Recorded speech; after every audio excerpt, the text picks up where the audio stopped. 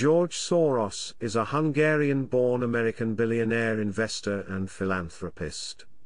As of March 2021, he had a net worth of $8.6 billion, having donated more than $32 billion to the Open Society foundations, of which $15 billion have already been distributed, representing 64% of his original fortune, making him the most generous giver according to Forbes. Born in Budapest, Soros survived the German occupation of Hungary and moved to the United Kingdom in 1947.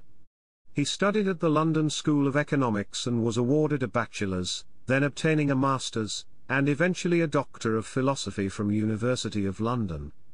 Soros began his business career by taking various jobs at merchant banks in the United Kingdom, and then the United States, before starting his first hedge fund, Double Eagle, in 1969.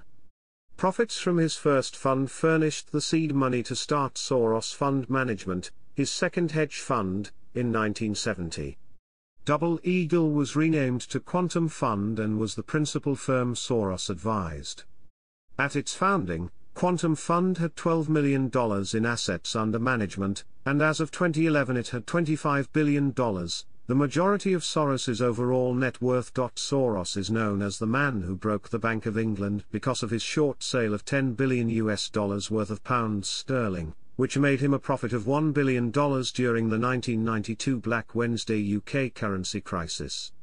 Based on his early studies of philosophy, Soros formulated the general theory of reflexivity for capital markets, which he says renders a clear picture of asset bubbles and fundamental/market value of securities, as well as value discrepancies used for shorting and swapping stocks. Soros is a supporter of progressive and liberal political causes, to which he dispenses donations through his foundation, the Open Society Foundations. Between 1979 and 2011, he donated more than $11 billion to various philanthropic causes. By 2017, his donations on civil initiatives to reduce poverty and increase transparency, and on scholarships and universities around the world, totaled $12 billion. He influenced the collapse of communism in Eastern Europe in the late 1980s and early 1990s, and provided one of Europe's largest higher education endowments to the Central European University in his Hungarian hometown. His extensive funding of political causes has made him a bugaboo of European nationalists. The New York Times reported in October 2018 that conspiracy theories about him have gone mainstream, to nearly every corner of the Republican Party. Numerous American conservatives have promoted false claims that characterize Soros as a singularly dangerous puppet master behind many alleged global plots.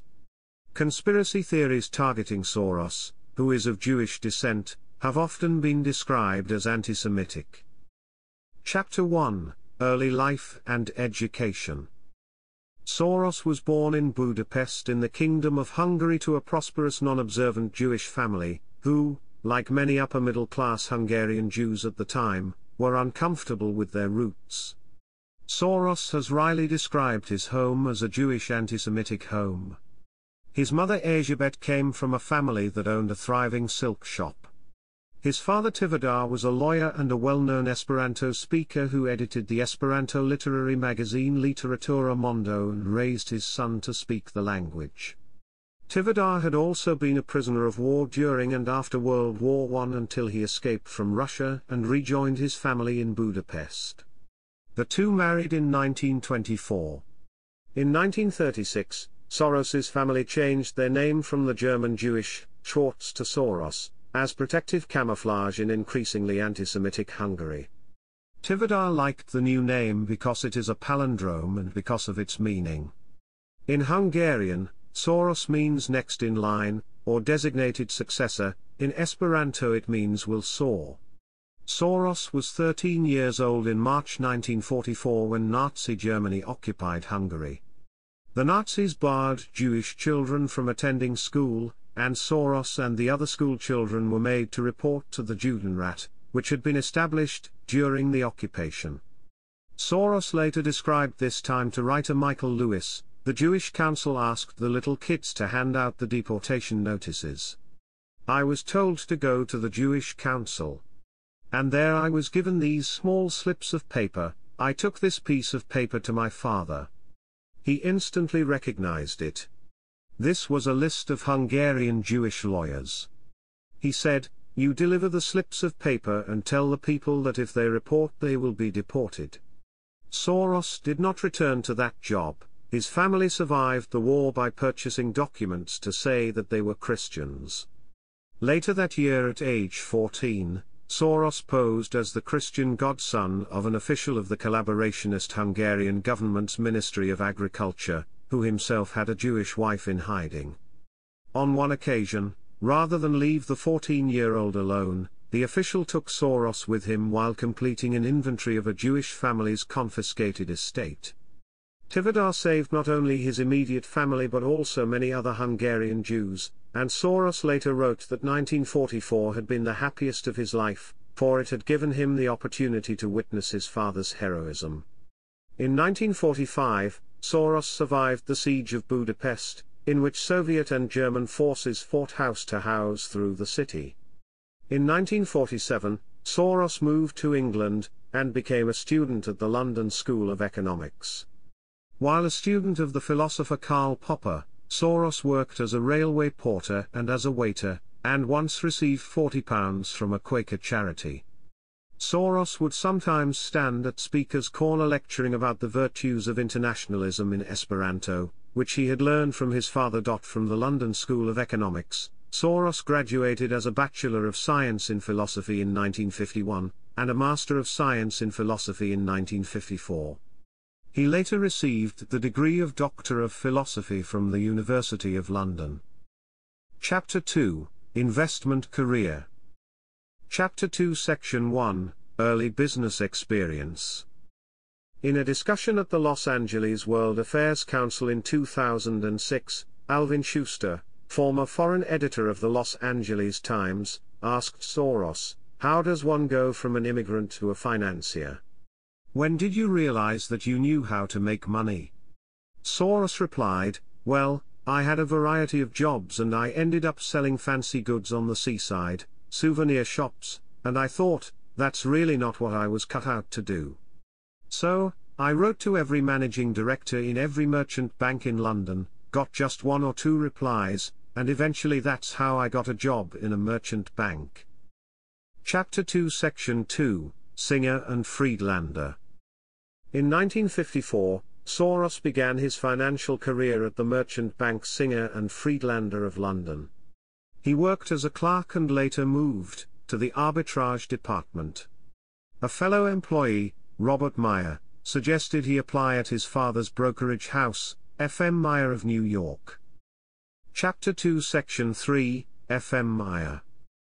In 1956, Soros moved to New York City, where he worked as an arbitrage trader for F.M. Meyer.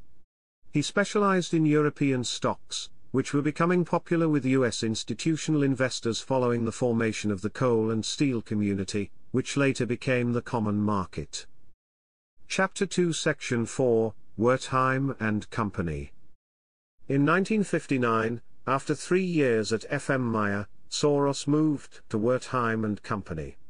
He planned to stay for 5 years, enough time to save $500,000, after which he intended to return to England to study philosophy. He worked as an analyst of European securities until 1963. During this period, Soros developed the theory of reflexivity to extend the ideas of his tutor at the London School of Economics, Karl Popper. Reflexivity posits that market values are often driven by the fallible ideas of participants, not only by the economic fundamentals of the situation. Ideas and events influence each other in reflexive feedback loops. Soros argued that this process leads to markets having procyclical virtuous or vicious cycles of boom and bust, in contrast to the equilibrium predictions of more standard neoclassical economics. Chapter 2 Section 5, Arnhold and S. Bleichroder. From 1963 to 1973, Soros's experience as a vice president at Arnhold and S. Bleichroder resulted in little enthusiasm for the job. Business was slack following the introduction of the interest equalization tax, which undermined the viability of Soros's European trading. He spent the years from 1963 to 1966 with his main focus on the revision of his philosophy dissertation. In 1966 he started a fund with $100,000 of the firm's money to experiment with his trading strategies. In 1969, Soros set up the Double Eagle Hedge Fund with $4 million of investors' capital, including $250,000 of his own money. It was based in Curaçao, Dutch Antilles. Double Eagle itself was an offshoot of Arnhold and S. Blyckroder's first Eagle Fund, established by Soros and that firm's chairman Henry H. Arnhold in 1967. In 1973, the Double Eagle Fund had $12 million and formed the basis of the Soros Fund. George Soros and Jim Rogers received returns on their share of capital and 20% of the profits each year. Chapter 2, Section 6. Soros Fund Management. In 1970, Soros founded Soros Fund Management, and became its chairman. Among those who held senior positions there at various times were Jim Rogers, Stanley Druckenmiller, Mark Schwartz, Keith Anderson, and Soros's two sons. In 1973, due to perceived conflicts of interest limiting his ability to run the two funds, Soros resigned from the management of the Double Eagle Fund. He then established the Soros Fund and gave investors in the Double Eagle Fund the option of transferring to that or staying with Arnhold and S. Blyckroder. It was later renamed the Quantum Fund, after the physical theory of quantum mechanics. By that time the value of the fund had grown to $12 million, only a small proportion of which was Soros's own money. He and Jim Rogers reinvested their returns from the fund, and also a large part of their 20% performance fees, thereby expanding their stake. By 1981, the fund had grown to $400 million, and then a 22% loss in that year and substantial redemptions by some of the investors reduced it to $200 million. In July 2011, Soros announced that he had returned funds from outside investors' money and instead invested funds from his $24.5 billion family fortune, due to changes in U.S. Securities and Exchange Commission disclosure rules, which he felt would compromise his duties of confidentiality to his investors. The fund had at that time averaged over 20% per year compound returns. In 2013, the Quantum Fund made $5.5 billion, making it again the most successful hedge fund in history. Since its inception in 1973, the fund has generated $40 billion. The fund announced in 2015 that it would inject $300 million to help finance the expansion of FEN Hotels, an Argentine hotel company. The funds will develop 5,000 rooms over the next 3 years, throughout various Latin American countries. Chapter 2, Section 6, Subsection 2, Economic Crisis in the 1990s and 2000s. Soros had been building a huge, short position in pounds sterling for months leading up to September 1992. Soros had recognized the unfavorable position of the United Kingdom in the European exchange rate mechanism. For Soros, the rate at which the United Kingdom was brought into the European exchange rate mechanism was too high, their inflation was also much too high, and British interest rates were hurting their asset prices. By September 16, 1992, the day of Black Wednesday, Soros's fund had sold short more than $10 billion in pounds, profiting from the UK government's reluctance to either raise its interest rates to levels comparable to those of other European exchange rate mechanism countries or float its currency. Finally, the UK withdrew from the European exchange rate mechanism, devaluing the pound. Soros's profit on the bet was estimated at over $1 billion. He was dubbed the man who broke the Bank of England. The estimated cost of Black Wednesday to the UK Treasury was £3.4 billion. Stanley Druckenmiller, who traded under Soros, originally saw the weakness in the pound and stated, contribution was pushing him to take a gigantic position. On October 26, 1992, the New York Times quoted Soros as saying, "Our total position by Black Wednesday had to be worth almost $10 billion. We planned to sell more than that. In fact, When Norman Lamont said just before the devaluation that he would borrow nearly $15 billion to defend sterling, we were amused because that was about how much we wanted to sell. Soros was believed to have traded billions of Finnish markers on February 5, 1996, in anticipation of selling them short. The marker had been put floating as a result of the early 1990s depression. The Bank of Finland and the Finnish government commented at the time they believed that a conspiracy was impossible. In 1997, during the Asian financial crisis, the Prime Minister of Malaysia, Mahathir Mohamad, accused Soros of using the wealth under his control to punish the Association of Southeast Asian Nations for welcoming Myanmar as a member. With a history of anti-Semitic remarks, Mahathir made specific reference to Soros's Jewish background and implied Soros was orchestrating the crash as part of a larger Jewish conspiracy. 9 years later, in 2006, Mahathir met with Soros and afterwards stated that he accepted that Soros had not been responsible for the crisis. In 1998's The Crisis of Global Capitalism, Open Society Endangered, Soros explained his role in the crisis as follows.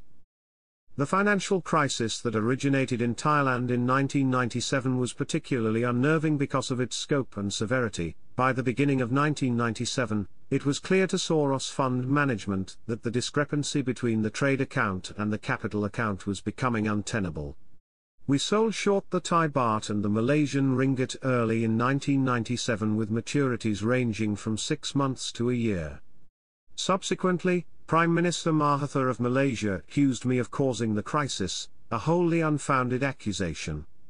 We were not sellers of the currency during or several months before the crisis. On the contrary, we were buyers when the currencies began to decline. We were purchasing ringgits to realize the profits on our earlier speculation. In 1999, economist Paul Krugman was critical of Soros's effect on financial markets.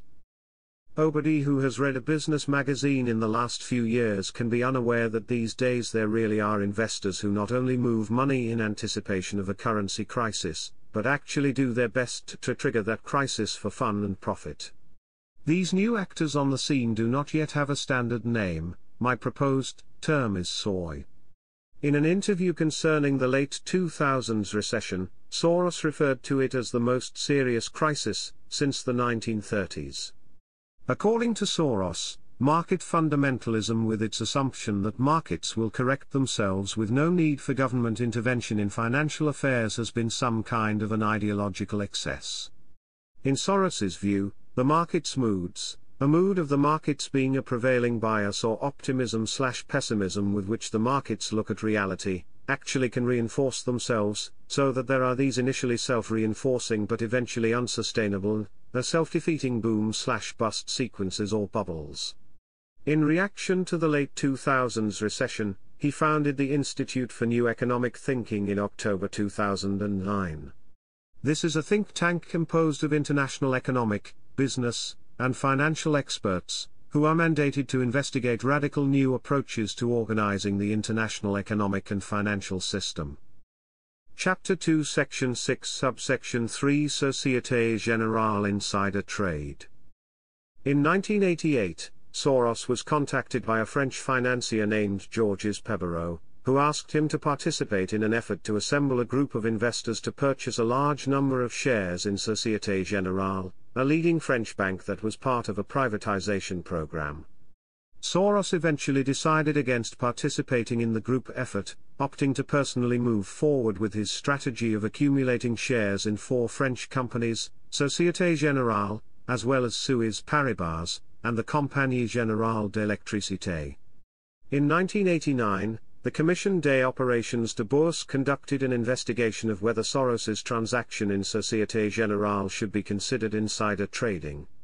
Soros had received no information from the Société Générale and had no insider knowledge of the business, but he did possess knowledge that a group of investors was planning a takeover attempt. Initial investigations found Soros innocent, and no charges were brought forward. However, the case was reopened a few years later, and the French Supreme Court confirmed the conviction on June 14, 2006, although it reduced the penalty to year 940,000. Soros denied any wrongdoing, saying news of the takeover was public knowledge and it was documented that his intent to acquire shares of the company predated his own awareness of the takeover. In December 2006, he appealed to the European Court of Human Rights on various grounds, including that the 14-year delay in bringing the case to trial precluded a fair hearing. On the basis of Article 7 of the European Convention on Human Rights, stating that no person may be punished for an act that was not a criminal offence at the time that it was committed, the court agreed to hear the appeal. In October 2011, the court rejected his appeal in a 4-3 decision, saying that Soros had been aware of the risk of breaking insider trading laws. Chapter 3: Personal Life. Soros has been married 3 times and divorced twice. In 1960, he married Anneliese Witschak. Anneliese was an ethnic German immigrant, who had been orphaned during the war. Although she was not Jewish, she was well liked by Soros's parents as she had also experienced the privation and displacement brought about by World War II. They divorced in 1983. They had 3 children. Robert Daniel Soros, the founder of the Central European University in Budapest, as well as a network of foundations in Eastern Europe. In 1992, he married Melissa Robin Schiff at the Temple Emmanuel in New York City. The Rabbi Dr. David Posner officiated the ceremony. Andrea Soros Columbal, the founder and president of Trace Foundation, established in 1993 to promote the cultural continuity and sustainable development of Tibetan communities within China. She is also a founding partner and member of the board of directors of the Acumen Fund, a global venture fund that employs an entrepreneurial approach in addressing the problems of global poverty. She is married to Eric Columbal. Jonathan Tivadar Soros, a hedge fund manager and political donor. In 2012, he co-founded Friends of Democracy, a super PAC dedicated to reducing the influence of money in politics. In 1997, he married Jennifer and Alan. In 1983, George Soros married Susan Weber. They divorced in 2005. They have 2 children. Alexander Soros. Alexander has gained prominence for his donations to social and political causes, focusing his philanthropic efforts on progressive causes that might not have widespread support. Alexander led the list of student political donors in the 2010 election cycle. Gregory James Soros, artist. In 2008, Soros met Tomiko Bolton. They married September 21, 2013. Bolton is the daughter of a Japanese-American nurse and a retired naval commander, Robert Bolton. She was raised in California, earned an MBA from the University of Miami, and runs an internet-based dietary supplement and vitamin sales company. Soros's older brother Paul Soros, a private investor and philanthropist, died on June 15, 2013. Also an engineer, Paul headed Soros Associates and established the Paul and Daisy Soros Fellowships for Young Americans. He was married to Daisy Soros, who, like her husband, was a Hungarian Jewish immigrant, and with whom he had 2 sons, Peter and Jeffrey. Peter Soros was married to the former Flora Fraser, a daughter of Lady Antonia Fraser and the late Sir Hugh Fraser, and a stepdaughter of the late 2005 Nobel laureate Harold Pinter. Fraser and Soros separated in 2009. In 2005, Soros was a minority partner in a group that tried to buy the Washington Nationals, a Major League Baseball team. Some Republican lawmakers suggested that they might move to revoke Major League Baseball's antitrust exemption if Soros bought the team. In 2008, Soros's name was associated with AS Roma, an Italian association football team, but the club was not sold. Soros was a financial backer of Washington Soccer LP, the group that owned the operating rights to Major League Soccer club DC United when the league was founded in 1995. But the group lost these rights in 2000. On August 21, 2012, BBC reported SEC filings showing Soros acquired roughly a 1.9% stake in English football club Manchester United through the purchase of 3.1 million of the club's Class A shares. Chapter 4: Political Involvement.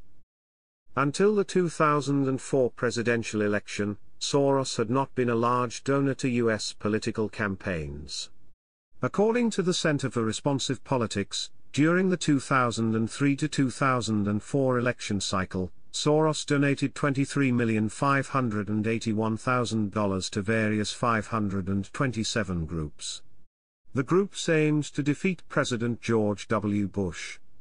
After Bush's re-election, Soros and other donors backed a new political fundraising group called Democracy Alliance, which supports progressive causes and the formation of a stronger progressive infrastructure in America. In August 2009, Soros donated $35 million to the state of New York to be earmarked for underprivileged children and given to parents who had benefit cards at the rate of $200 per child aged 3 through 17, with no limit as to the number of children that qualified.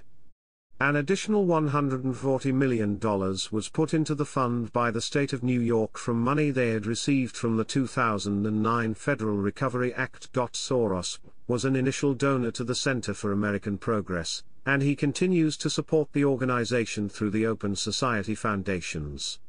In October 2011, a Reuters story, "Soros, Not a Funder of Wall Street Protests," was published after several commentators pointed out errors in an earlier Reuters story headlined "Who's Behind the Wall Saint Protests?"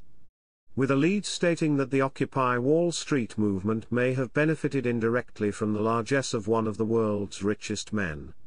Reuters' follow-up article also reported a Soros spokesman and Adbusters co-founder Kalle Lasson both saying that Adbusters, the reputed catalyst for the first Occupy Wall Street protests, had never received any contributions from Soros, contrary to Reuters' earlier story that reported that indirect financial links existed between the two as late as 2010. On September 27, 2012, Soros announced that he was donating $1 million to the super PAC backing President Barack Obama's re-election Priorities USA Action.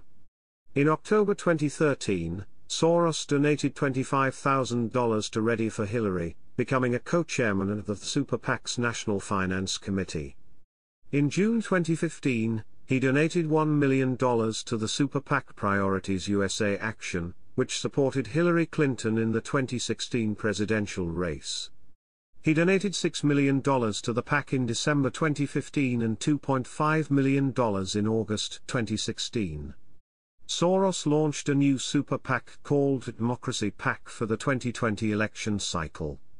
By July 2019, he had donated $5.1 million to it. Since 2016, Soros has been donating sums exceeding $1 million to the campaigns of progressive criminal justice reform proponents through the Safety and Justice PAC in local district attorney elections. In many districts, such large contributions were unprecedented and the campaigning strategy was turned on its head with a focus on incarceration, police misconduct and bail system, according to the Los Angeles Times. Larry Krasner was elected as the District Attorney of Philadelphia with the help of a $1.5 million ad campaign funded by Soros in 2017. In the second quarter of 2020, Soros gave at least $500,000 to presumptive Democratic presidential nominee Joe Biden, becoming one of the campaign's largest donors. Chapter 4 Section 1, Central and Eastern Europe. According to Aldemar A. Nielsen, an authority on American philanthropy, has undertaken nothing less than to open up the once closed communist societies of Eastern Europe to a free flow of ideas and scientific knowledge from the outside world. From 1979, as an advocate of open societies, Soros financially supported dissidents including Poland's Solidarity Movement, Charter 77 in Czechoslovakia, and Andrei Sakharov in the Soviet Union.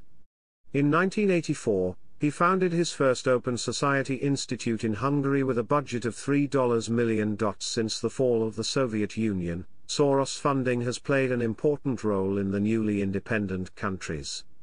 A 2017 study found that a grant program by George Soros which awarded funding to over 28,000 scientists in the former Soviet republics shortly after the end of the Soviet Union more than doubled publications on the margin, significantly induced scientists to remain in the science sector, and had long-lasting impacts. His funding of pro-democratic programs in Georgia was considered by Georgian nationalists to be crucial to the success of the Rose Revolution, although Soros has said that his role has been greatly exaggerated. Alexander Lomeyer, Secretary of the Georgian Security Council and former Minister of Education and Science, is a former executive director of the Open Society Georgia Foundation, overseeing a staff of 50 and a budget of $2.50 million. Former Georgian Foreign Minister Salome Zurabishvili wrote that institutions like the Soros Foundation were the cradle of democratization, and that all the NGOs that gravitated around the Soros Foundation undeniably carried the revolution. She opines that after the revolution the Soros Foundation and the NGOs were integrated into power. Some Soros-backed pro-democracy initiatives have been banned in Kazakhstan and Turkmenistan. Ajish Kurtulus, head of the Social Transparency Movement Association in Turkey, said in an interview 2006 that Soros carried out his will in Ukraine and Georgia by using these NGOs. Last year Russia passed a special law prohibiting NGOs from taking money from foreigners. I think this should be banned in Turkey as well. In 1997, Soros closed his foundation in Belarus after it was fined $3 million by the government for tax and currency violations. According to the New York Times 1997, the Belarusian President Alexander Lukashenko has been widely criticized in the West and in Russia for his efforts to control the Belarus Soros Foundation and other independent NGOs and to suppress civil and human rights. Soros called the fines part of a campaign to destroy independent society. In June 2009, Soros donated $100 million to Central Europe and Eastern Europe to counter the impact of the economic crisis on the poor, voluntary groups and non-government organizations. Since 2012, the Hungarian Fidesz government has labeled George Soros as an enemy of the state, due to his humanitarian and political involvement in the European refugee crisis. The government has attacked OSF, the International Civil Support Foundation created by George Soros, and tried to revoke the license of Central European University. In response, Soros called the government a mafia state. As the 2018 election period started, the government introduced public posters with a photo of Soros to create hostility in the general public towards him, using statements such as Soros wants millions of migrants to live in Hungary, and Soros wants to dismantle the border fence. The government also prepared a three-part law plan called the Stop Soros Package, which would include various steps against NGOs doing volunteer work related to the refugee crisis. In March 2017, 6 U.S. senators sent a letter to then-Secretary of State Rex Tillerson asking that he look into several grants the State Department and the U.S. Agency for International Development have given to groups funded by left-wing Soros. According to the Heritage Foundation, the letter expressed specific concern about Soros' influence on Macedonian politics, a concern which has also been expressed by members of the conservative Macedonian government. In the same context, the conservative group Judicial Watch has filed a Freedom of Information Act lawsuit against the U.S. Department of State, and USAID compelling them to release records regarding $5 million transferred from USAID to Soros' Open Society branch in Macedonia. The suit alleges that the money was deliberately used to destabilize the Macedonian government. The Open Society Foundation has said its activities in Macedonia were aimed at ethnic reconciliation with the Albanian minority and other forms of assistance since the collapse of Yugoslavia. In January 2017, the Stop Operation Soros initiative was launched in Macedonia. SOS seeks to present questions and answers about the way Soros operates worldwide and invites citizens to contribute to the research. In a press conference held during the same month, Nenad Mersevsky, one of the founders of the initiative, stated that SOS would work towards the de-Sorosization of Macedonia. On May 16, 2018, Soros Open Society Foundations announced they would move its office from Budapest to Berlin, blaming the move on an increasingly repressive environment in Hungary. Chapter 4 Section 2, Africa. The Open Society Initiative for Southern Africa is a Soros-affiliated organization. Chapter 4 Section 3, Support of Separatist Movements. In November 2005, Soros said, My personal opinion is there's no alternative but to give Kosovo independence. Soros has helped fund the non-profit group called Independent Diplomat. It represented Kosovo, the Turkish Republic of Northern Cyprus, Somaliland and the Polisario Front of Western Sahara. Chapter 4 Section 4, Drug Policy Reform. Soros has funded worldwide efforts to promote drug policy reform. In 2008, Soros donated $400,000 to help fund a successful ballot measure in Massachusetts known as the Massachusetts Sensible Marijuana Policy Initiative, which decriminalized possession of less than 1 ounce of marijuana in the state. Soros has also funded similar measures in California, Alaska, Oregon, Washington, Colorado, Nevada, and Maine. Among the drug decriminalization groups that have received funding from Soros are the Linda Smith Center and Drug Policy Foundation. Soros donated $1.4 million to publicity efforts to support California's Proposition 5 in 2008, a failed ballot measure that would have expanded drug rehabilitation programs as alternatives to prison for persons convicted of nonviolent drug-related offenses. In October 2010, Soros donated $1 million to support California's Proposition 19. According to remarks in an interview in October 2009, it is Soros' opinion that marijuana is less addictive but not appropriate for use by children and students. He himself has not used marijuana for years. Soros has been a major financier of the Drug Policy Alliance, an organization that promotes cannabis legalization, with roughly $5 million in annual contributions from one of his foundations. Chapter 4 Section 5, Death and Dying. The Project on Death in America, active from 1994 to 2003, was one of the Open Society Institute's projects, which sought to understand and transform the culture and experience of dying and bereavement. In 1994, Soros delivered a speech in which he reported that he had offered to help his mother, a member of the Right to Die advocacy organization Hemlock Society, commit suicide. In the same speech, he also endorsed the Oregon Death with Dignity Act, proceeding to help fund its advertising campaign. Chapter 5, Conspiracy Theories and Threats. Soros' philanthropy and support for progressive causes has made him the object of many conspiracy theories, most of them originating from the political right. Veronica Bondarenko, writing for Business Insider, said that for 2 decades, some have seen Soros as a kind of puppet master secretly controlling the global economy and politics. The New York Times describes the allegations as moving from the dark corners of the internet and talk radio to the very center of the political debate by 2018. Soros has become a magnet for such theories, with opponents claiming that he is behind such diverse events as the 2017 Women's March, the fact-checking website Snopes, the gun control activism engaged in by the survivors of the Stoneman Douglas High School shooting, the October 2018 immigrant caravans, and the protests against then Supreme Court nominee Brett Kavanaugh.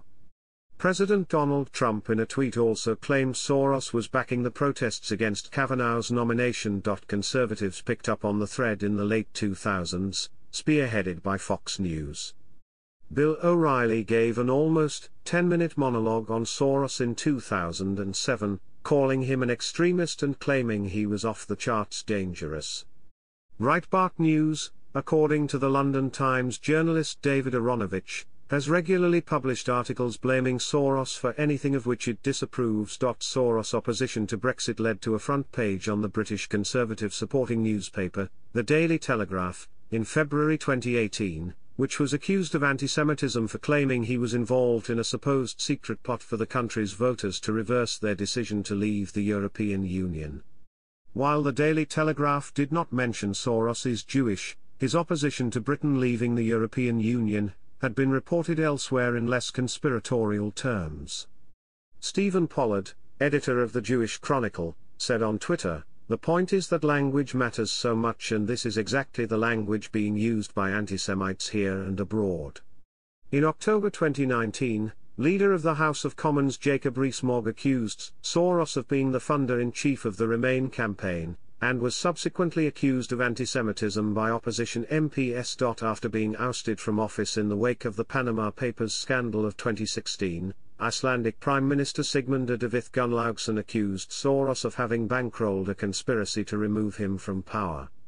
It was later pointed out that Soros himself had also been implicated in the Panama Papers, casting doubt on the Prime Minister's theory. Following a December 20, 1998 60 Minutes interview in which Soros related his experiences when at the age of 13, the Nazis occupied his native Hungary, right-wing figures such as Alex Jones, Dinesh D'Souza, Glenn Beck, Roseanne Barr, James Woods, Ann Coulter, Louis Gohmert, Marjorie Taylor Greene, and Donald Trump Jr., promulgated the false conspiracy theory, which has been described as anti-Semitic, that Soros was a Nazi collaborator who turned in other Jews and stole their property during the occupation. In October 2018, Soros was accused of funding a Central American migrant caravan heading toward America. The theory that Soros was somehow causing Central American migration at the southern U.S. border apparently dates back to late March 2018, however. The October 2018 strain of the theory has been described to combine anti-Semitism, anti-immigrant sentiment, and the specter of powerful foreign agents controlling major world events in pursuit of a hidden agenda, connecting Soros and other wealthy individuals of Jewish faith or background to the October caravan. Donald Trump was among those promoting the conspiracy theory. Both Cesar Sayoc, the perpetrator of the October 2018 attempted bombings of prominent Democrats, and Robert Bowers, the perpetrator of the Pittsburgh synagogue shooting, referred to this conspiracy theory on social media before their crimes. In November 2018, Turkish President Recep Tayyip Erdogan denounced Soros while speaking about Turkey's political purges, saying, "The person who financed terrorists during the Gezi incidents is already in prison." And who is behind him? The famous Hungarian Jew Soros. This is a man who assigns people to divide nations and shatter them. In November 2019, attorney Joseph DiGenova, who is known for promoting conspiracy theories about the Department of Justice and the FBI, asserted on Fox News without evidence that Soros controls a very large part of the career Foreign Service of the United States State Department, and also controls the activities of FBI agents overseas who work with NGOs. That was very evident in Ukraine. Soros's Open Society Foundation described DiGenova's claims as beyond rhetorical ugliness, beyond fiction, beyond ludicrous, and requested that Fox News provide an on-air retraction of DiGenova's claims, and stop providing DiGenova with a platform. Although the network never publicly announced it had banned him, DiGenova has not appeared on Fox following the incident. In September 2020, DiGenova suggested that Fox News is also controlled by Soros. A study by Signal Labs found that unsubstantiated claims of involvement by Soros were one of three dominant themes in misinformation and conspiracy theories around the 2020 George Floyd protests, alongside claims that Floyd's death had been faked and claims of involvement by Antifa groups. The Anti-Defamation League estimated that over 4 days after Floyd's death, negative Twitter messages about Soros increased from about 20,000 per day to about 500,000 per day. In July 2020, the president of Azerbaijan, Ilham Aliyev, after the border clashes with Armenia, stated that the 2018 Armenian Revolution was another provocation by Soros and his entourage, and called the government of the Armenian Prime Minister Nikol Pashinyan the agents of the Soros Foundation, pointing out the COVID-19 pandemic-related aid to Armenia by the Soros Foundation. Aliyev added that there were no traces of the Soros Foundation in Azerbaijan, because it had cut off their legs as they were poisoning the minds of youth, turning them against their state. In October 2020, during the height of the Second Nagorno-Karabakh War, Aliyev labeled Soros's activities a destructive movement and a colonial movement. He also added that Soros came to power in Armenia today, but failed. Chapter 6: Attempted Assassination. A pipe bomb was placed in the mailbox at Soros's Katona, New York, home on October 22, 2018, as part of the October 2018 United States mail bombing attempts. The package was discovered by a caretaker, who removed it and notified authorities. It was photographed and exploded by the FBI, which launched an investigation. For several days afterward, similar bombs were mailed to Hillary Clinton, Barack Obama, and other Democrats and liberals. On October 26, 2018, Cesar Sayoc was arrested in Aventura, Florida, on suspicion of mailing the bombs. In August 2019, Sayoc was sentenced to 20 years in prison for mailing 16 pipe bombs to 13 victims. None of the devices had exploded. Chapter 7, Political and Economic Views. Chapter 7 Section 1, Reflexivity, Financial Markets, and Economic Theory. Soros's writings focus heavily on the concept of reflexivity, where the biases of individuals enter into market transactions, potentially changing the fundamentals of the economy. Soros argues that different principles apply in markets depending on whether they are in a near to equilibrium or a far from equilibrium state. He argues that, when markets are rising or falling rapidly, they are typically marked by disequilibrium rather than equilibrium, and that the conventional economic theory of the market does not apply in these situations. Soros has popularized the concepts of dynamic disequilibrium, static disequilibrium, and near equilibrium conditions. He has stated that his own financial success has been attributable to the edge accorded by his understanding of the action of the reflexive effect. Reflexivity is based on three main ideas. Reflexivity is best observed under special conditions where investor bias grows and spreads throughout the investment arena. Examples of factors that may give rise to this bias include equity leveraging or the trend-following habits of speculators. Reflexivity appears intermittently since it is most likely to be revealed under certain conditions, i.e., the character of the equilibrium process is best considered in terms of probabilities. Investors' observation of and participation in the capital markets may at times influence valuations and fundamental conditions or outcomes. A recent example of reflexivity in modern financial markets is that of the debt and equity of housing markets. Lenders began to make more money available to more people in the 1990s to buy houses. More people bought houses with this larger amount of money, thus increasing the prices of these houses. Lenders looked at their balance sheets, which not only showed that they had made more loans, but that the collaterals backing the loans, the value of the houses, had gone up. Thus they lent out more money because their balance sheets looked good, and prices rose higher still. This was further amplified by public policy. In the US, home loans were guaranteed by the federal government. Many national governments saw home ownership as a positive outcome and so introduced grants for first-time home buyers and other financial subsidies, such as the exemption of a primary residence from capital gains taxation. These further encouraged house purchases, leading to further price rises and further relaxation of lending standards. The concept of reflexivity attempts to explain why markets moving from one equilibrium state to another tend to overshoot or undershoot.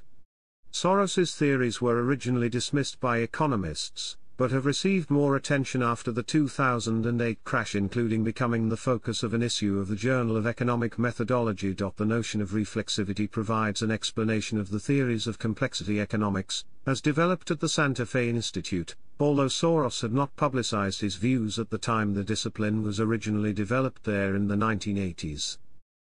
Chapter 7 Section 2, Reflexivity in Politics. Although the primary manifestation of the reflexive process that Soros discusses is its effects in the financial markets, he has also explored its effects in politics. He has stated that whereas the greatest threats to the open society in the past were from communism and fascism, the largest current threat is from market fundamentalism. He has suggested that the contemporary domination of world politics and world trade by the United States is a reflexive phenomenon, insofar as the success of military and financial coercion feeds back to encourage increasingly intense applications of the same policies to the point where they will eventually become unsustainable. Chapter 7 Section 3, View of Problems in the Free Market System. Soros argues that the current system of financial speculation undermines healthy economic development in many underdeveloped countries. He blames many of the world's problems on the failures inherent in what he characterizes as market fundamentalism. Chapter 7 Section 3 Subsection 2 Market Predictions. Soros's book The New Paradigm for Financial Markets described a superbubble that had built up over the past 25 years and was ready to collapse. This was the third in a series of books he has written that have predicted disaster. As he states, "I have a record of crying wolf. I did it first in The Alchemy of Finance, then in The Crisis of Global Capitalism, and now in this book." So it's 3 books predicting disaster. The boy cried wolf 3 times, the wolf really came. He ascribes his own success to being able to recognize when his predictions are wrong. "I'm only rich because I know when I'm wrong. I basically have survived by recognizing my mistakes. I very often used to get backaches due to the fact that I was wrong. Whenever you are wrong, you have to fight or flight. When make the decision, the backache goes away." In February 2009, Soros said the world financial system had in effect disintegrated, adding that there was no prospect of a near-term resolution to the crisis. "We witnessed the collapse of the financial system. It was placed on life support, and it's still on life support. There's no sign that we are anywhere near a bottom." In January 2016, at an economic forum in Sri Lanka, Soros predicted a financial crisis akin to 2008 based on the state of the global currency, stock and commodity markets as well as the sinking Chinese yuan. Chapter 7 Section 4 Views on Anti-Semitism and Israel. When asked about what he thought about Israel, in The New Yorker, Soros replied, "I don't deny the Jews to a right to a national existence, but I don't want anything to do with it." According to hacked emails released in 2016, Soros's Open Society Foundation has a self-described objective of challenging Israel's racist and anti-democratic policies in international forums, in part by questioning Israel's reputation as a democracy. He has funded NGOs which have been actively critical of Israeli policies, including groups that campaign for the boycott, divestment and sanctions movement against Israel. Speaking before a 2003 conference of the Jewish Funders Network, Soros said that the administrations of George W. Bush in the US and Ariel Sharon in Israel, and even the unintended consequences of some of his own actions, were partially contributing to a new European anti-Semitism. Soros, citing accusations that he was one of the Jewish financiers who, in anti-Semitic terms, ruled the world by proxy, suggested that if we change the direction of those policies, then anti-Semitism also will diminish. Abraham Foxman, National Director of the Anti-Defamation League, later said that Soros's comments held a simplistic view, were counterproductive, biased and a bigoted perception of what's out there, and blamed the victim when holding Jews responsible for anti-Semitism. Jewish philanthropist Michael Steinhardt, who arranged for Soros's appearance at the conference, clarified, "George Soros does not think Jews should be hated any more than they deserve to be." Soros has also said that Jews can overcome anti-Semitism by give up on the tribalness. In a subsequent article for the New York Review of Books, Soros emphasized that, "I do not subscribe to the myths propagated by enemies of Israel, and I am not blaming Jews for anti-Semitism. Anti-Semitism predates the birth of Israel. Neither Israel's policies nor the critics of those policies should be held responsible for anti-Semitism. At the same time, I do believe that attitudes toward Israel are influenced by Israel's policies, and attitudes toward the Jewish community are influenced by the pro-Israel lobby's success in suppressing divergent views." In 2017, Israeli businessman Benny Steinmetz filed a $10 million lawsuit against Soros, alleging that Soros had influenced the government of Guinea to freeze Steinmetz's company BSG Resources out of iron ore mining contracts in the African country due to long-standing animus toward the State of Israel. Steinmetz claims that Soros engaged in a smear campaign against him and his companies and blames Soros for scrutiny of him by American, Israeli, Swiss, and Guinean authorities. Soros called Steinmetz's suit frivolous and entirely false and said that it was a desperate PR stunt meant to deflect attention from BSGR's mounting legal problems across multiple jurisdictions.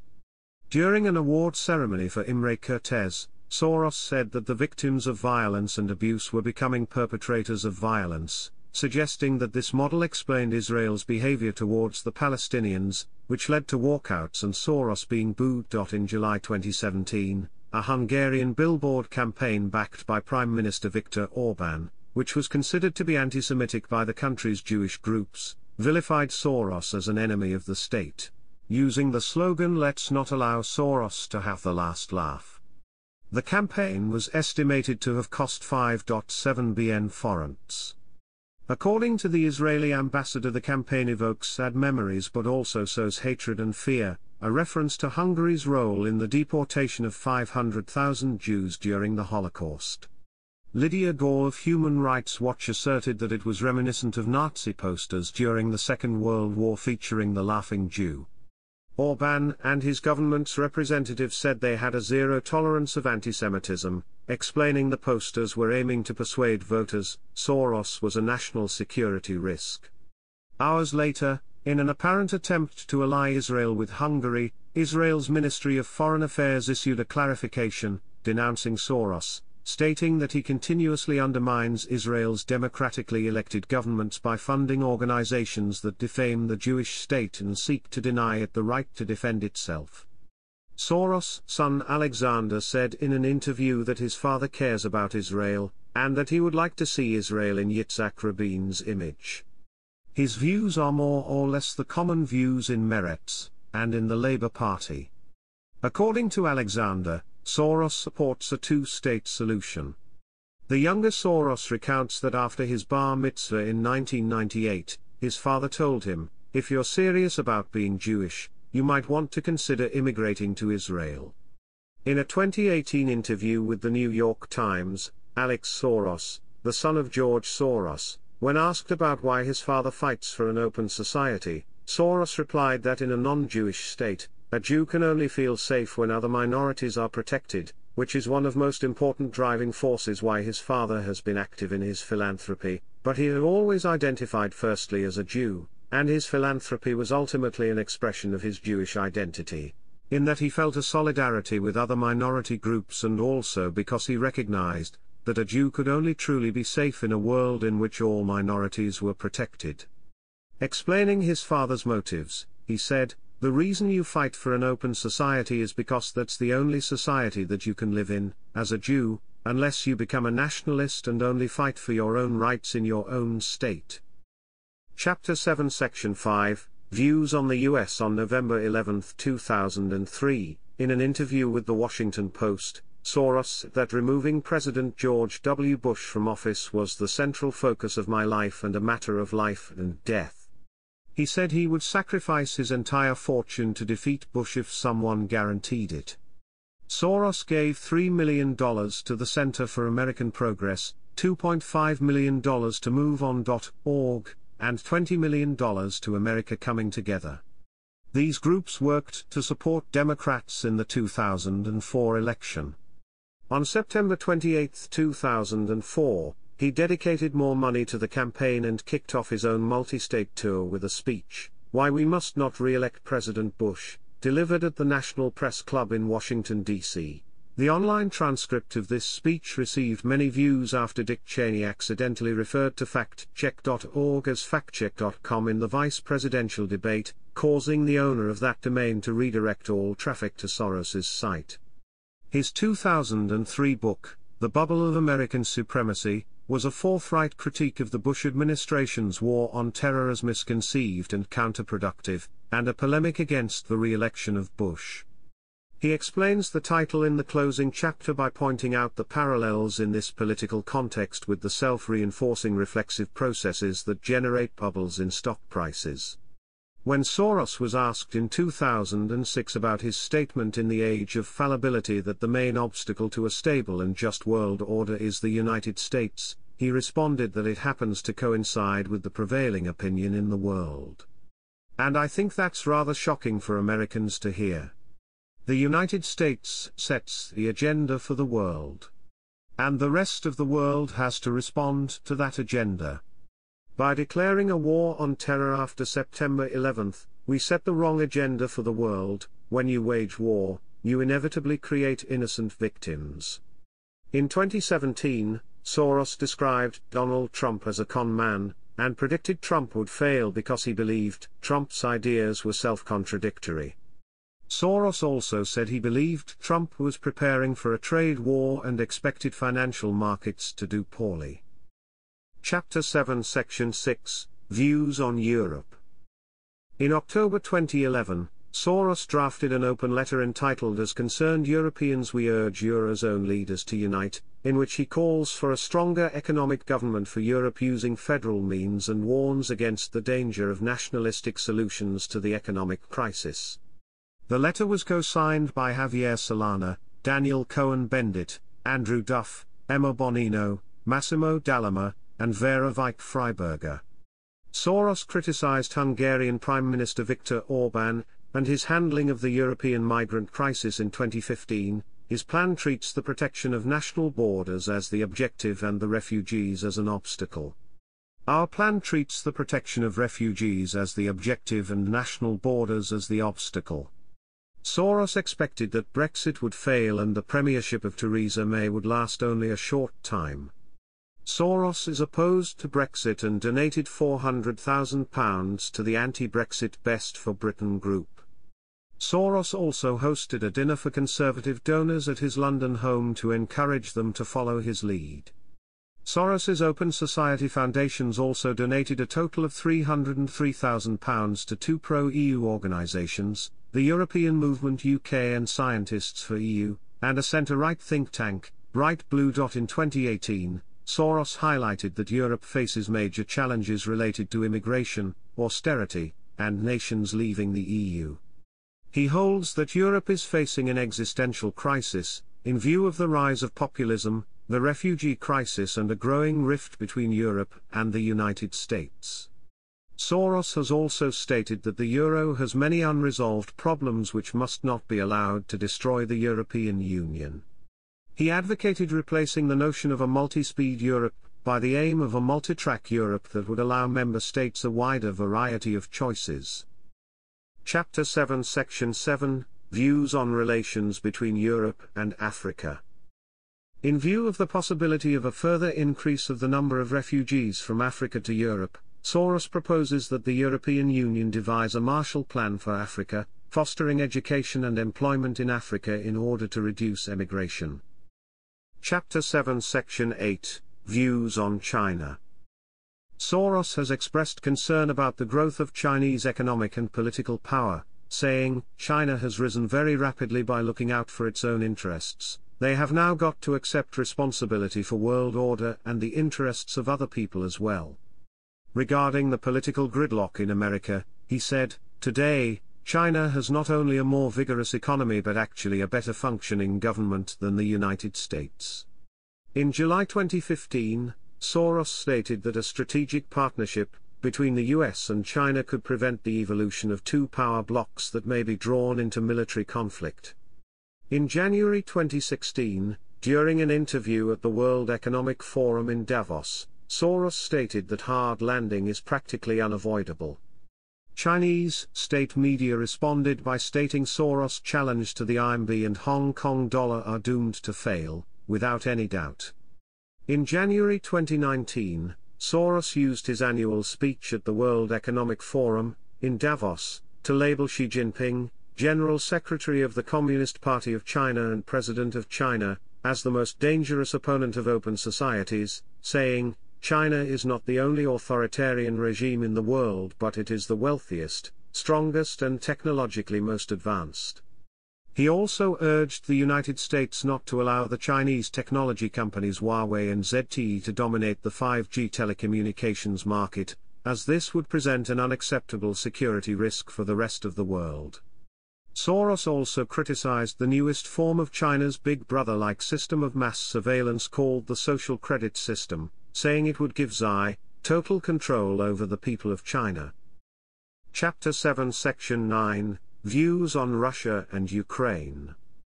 In May 2014, Soros told CNN's Fareed Zakaria, "I set up a foundation in Ukraine before Ukraine became independent from Russia. And the foundation has been functioning ever since and played an important part in events now."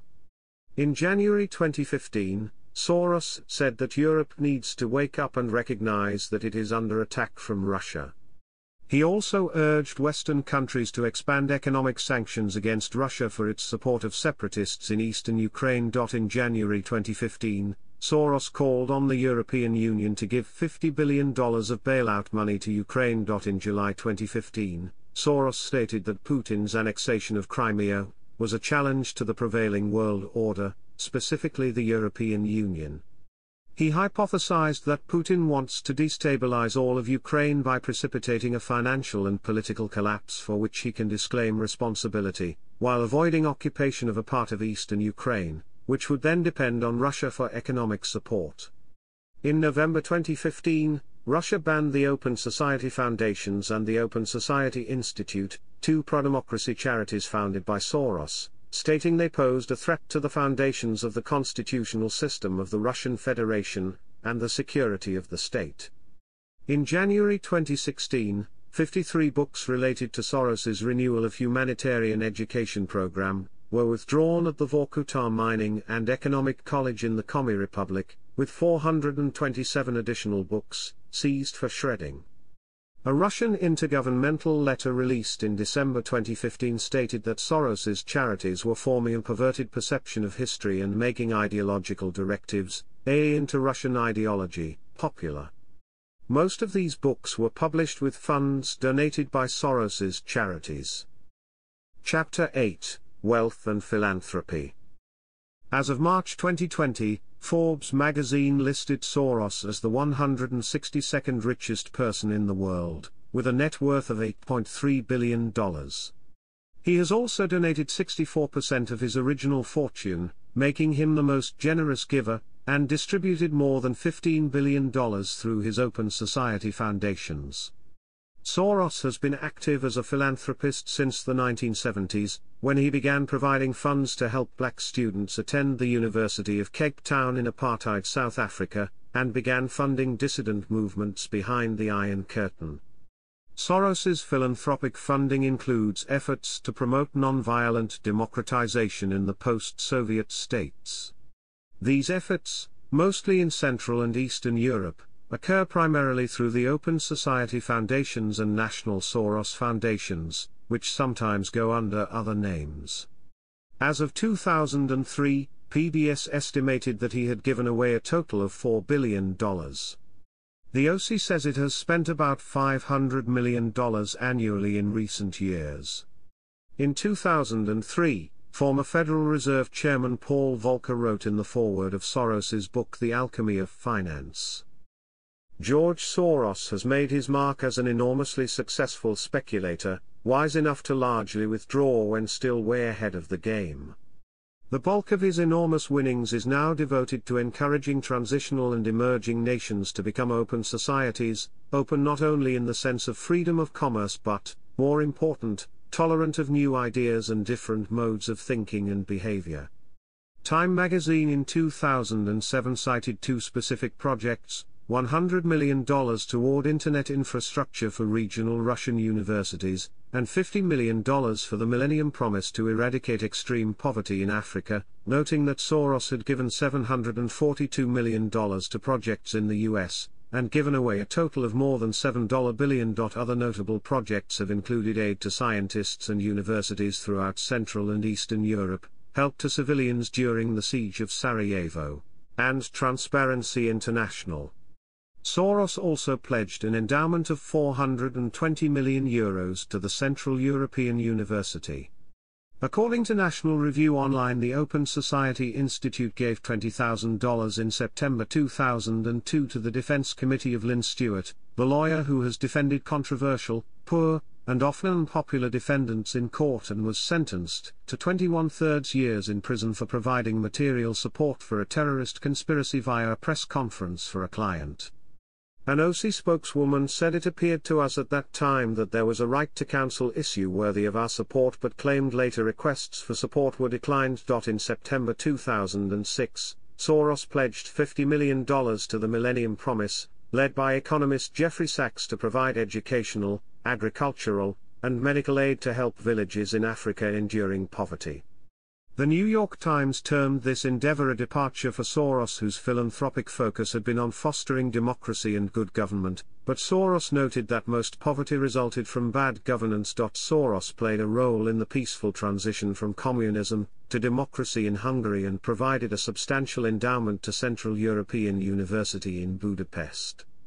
The Open Society Foundations has active programs in more than 60 countries around the world, with total expenditures currently averaging approximately $600 million a year. On October 17, 2017, it was announced that Soros had transferred $18 billion to the Open Society Foundations. In October 2018, Soros donated $2 million to the Wikimedia Foundation via the Wikimedia Endowment Program. In July 2020, Soros's foundations announced plans to give $220 million in grants for racial justice groups, criminal justice reform and civic engagement.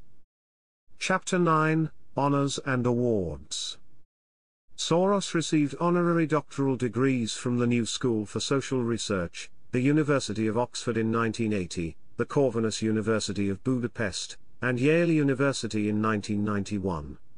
He received an honorary degree in economics from the University of Bologna in 1995. In 2008, he was inducted into Institutional Investors Alpha's Hedge Fund Manager Hall of Fame along with Alfred Jones, Bruce Kovner, David Swenson, Jack Nash, James Simons, Julian Robertson, Kenneth Griffin, Leon Levy, Louis Bacon, Michael Steinhardt, Paul Tudor Jones, Seth Klarman and Stephen A. Cohen. In January 2014, Soros was ranked number 1 in LCH Investments' list of top 20 managers, having posting gains of almost $42 billion since the launch of his Quantum Endowment Fund in 1973. In July 2017, Soros was elected an honorary fellow of the British Academy, the United Kingdom's National Academy for the Humanities and Social Sciences. Soros was the Financial Times Person of the Year for 2018, with the FT describing him as a standard-bearer for liberal democracy, an ID under siege from populists.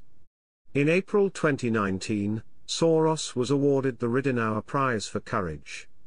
In his acceptance address, Soros said, "In my native Hungary, the government of Viktor Orbán has turned me into the supervillain of an alleged plot to destroy the supposed Christian identity of the Hungarian nation. Donate the prize money associated with this award to the Hungarian Spectrum, an online English-language publication that provides daily updates on Hungarian politics. It renders an important service by exposing to the world what Prime Minister Viktor Orbán is telling his own people. It deserves to be better known and supported." Chapter 10, Publications and Scholarship. George Soros has written many books, articles, and papers on economics, finance, stock trading, and geopolitics. Chapter 10, Section 1, Books authored or co-authored. The Tragedy of the European Union, Disintegration or Revival. ISBN 978-161,039-421-5. Financial Turmoil in Europe and the United States, Essays. ISBN 978-161,039-161-0. The Soros Lectures at the Central European University, ISBN 978-158,648-885-7. The New Paradigm for Financial Markets, The Credit Crisis of 2008 and What It Means. ISBN 978-158,648-683-9. The Age of Fallibility, Consequences of the War on Terror, ISBN 978-158,648-359-3. Underwriting Democracy, Encouraging Free Enterprise and Democratic Reform Among the Soviets and in Eastern Europe, ISBN 978-002-930285-9. George Soros on Globalization, ISBN 978-158648-125-4. The Bubble of American Supremacy, Correcting the Misuse of American Power, ISBN 978-158-648-217-6. Open Society, Reforming Global Capitalism, ISBN 978-158-648-0196. With Mark Amadeus Notorno, Science and the Open Society, The Future of Karl Popper's Philosophy, ISBN 978-963-9116-696. The Crisis of Global Capitalism, Open Society Endangered, ISBN 978-1891-600 and 2027-0. Soros on Soros, Staying Ahead of the Curve, ISBN 978-0471-12014-8. Opening the Soviet System, ISBN 978-0297-82000 and 55-0. The Alchemy of Finance, ISBN 978-0671-66238-7. Chapter 10, Section 2, Journalism. George Soros, Why I Support Legal Marijuana, The Wall Street Journal, October 26, 2010. George Soros, The Crisis and the Euro, The New York Review of Books, August 19, 2010. George Soros, Paulson Cannot Be Allowed a Blank Check. Archived from the original on September 26, 2008. Retrieved May 3, 2012. C.S. One Man, Bot, Original URL Status Unknown, Financial Times, September 24, 2008. George Soros, On Israel, America and AIPAC, The New York Review of Books, April 12, 2007. George Soros, The Bubble of American Supremacy, The Atlantic, December 2003, also audio recording of this article via assistive media, read by Grover Gardner, 18 minutes. George Soros, Soros on Brazil, Financial Times, August 13, 2002. George Soros, Bitter Thoughts with Faith in Russia, Moskovskie Novosti, translated from the Russian by Olga Kraheva, February 27, 2000. George Soros, The Capitalist Threat, The Atlantic Monthly, February 1997. A half-hour opinions television lecture by Soros was transmitted by Channel 4 on August 1, 1993 and published the following day in the Times as Why Appeasement Must Not Have Another Chance. Chapter 10, Section 3, Biographies. Soros, The Life and Times of a Messianic Billionaire by Michael T. Kaufman, ISBN 978-0375-40585-3. Soros, The World's Most Influential Investor by Robert Slater, ISBN 978-007-160,844-2. Chapter 10, Section 4, Journalism. John Authors, A Successful Prophet of the Markets. Archived from the original on June 2, 2008. Retrieved May 3, 2012. C.S. One Man, Bot, Original URL Status Unknown, Financial Times, May 19, 2008. Laura Blumenfeld, Billionaire Soros Takes on Bush. Archived from the original on November 27, 2005. Retrieved April 7, 2004, The Washington Post, November 11, 2003. Connie Brook, Abstract of the New Yorker Profile of Soros, The World According to Soros, The New Yorker, January 23, 1995. Malcolm Gladwell, Gladwell.com, Blowing Up, The New Yorker, April 22 and 29, 2002. Matt Welch, Open Season on Open Society, Why an Anti-Communist Holocaust Survivor is Being Demonized as a Socialist, Self-Hating Jew. Reason, December 8, 2003. Times 25 Most Influential Americans, Time, April 21, 1997. Retrieved May 21, 2007. The Time 100, The Power Givers, George Soros, Time, May 14, 2007, retrieved May 21, 2007. Nahum Barnea, Why They Hate George Soros, Unit News, April 25, 2018. Chapter 10 Section 5, Scholarly Perspectives. Bryant, C.G.A. George Soros's Theory of Reflexivity, a comparison with the theories of Giddens and Beck and a consideration of its practical value. Economy and Society. 31, 112-131. GUI, 10.1080030851401201092777. S2 SID 143,594,005. Cross, R., Strachan, D. On George Soros, and Economic Analysis. Coclos. 50, 561-574. GUI, 10.11111467-6435.00030. Kwong, C.P. Mathematical Analysis of Soros's Theory of Reflexivity. R14:0901.4447. Nielsen, Aldemar, A. Inside American Philanthropy, The Dramas of Donorship. Norman, Oklahoma, University of Oklahoma Press. Pages 77-82. ISBN 978-08061-2802-3. Pettis, Michael.